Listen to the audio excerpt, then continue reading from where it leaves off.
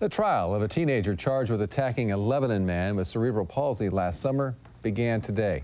KZI 9 News reporter Rhoda Krause was in the courtroom today and shows us what both sides allege happened.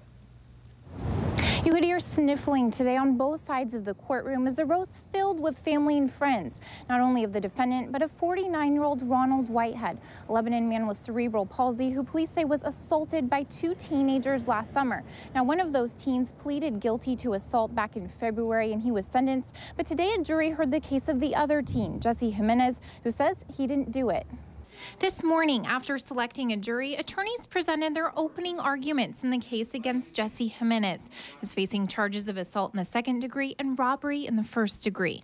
Ronald Whitehead basically lives in a hospital bed with a mesh canopy over him to prevent him from falling out. The state argues that Jimenez helped 18-year-old Trevin King beat up Whitehead to steal his bike. King, who already pleaded guilty to assault in the second degree, was sentenced to 10 years in prison.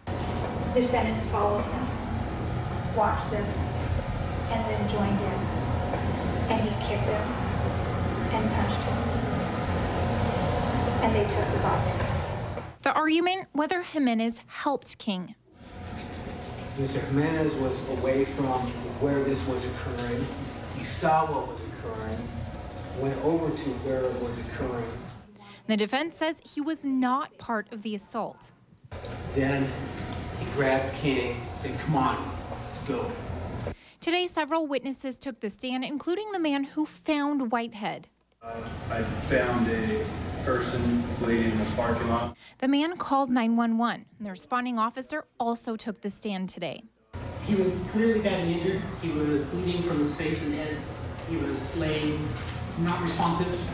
Police took pictures when they first saw Whitehead, which the state presented today as evidence. Very swollen. His face appears to have been smashed in. Whitehead's family says he will have to spend the rest of his life in a care facility. Both parties agree Whitehead was injured, but the question remains, did Jimenez help with the assault, and can the state prove it beyond a reasonable doubt? The trial is scheduled to continue here tomorrow morning at the Linn County Courthouse. In Albany, Rhoda Krause, KZI 9 News.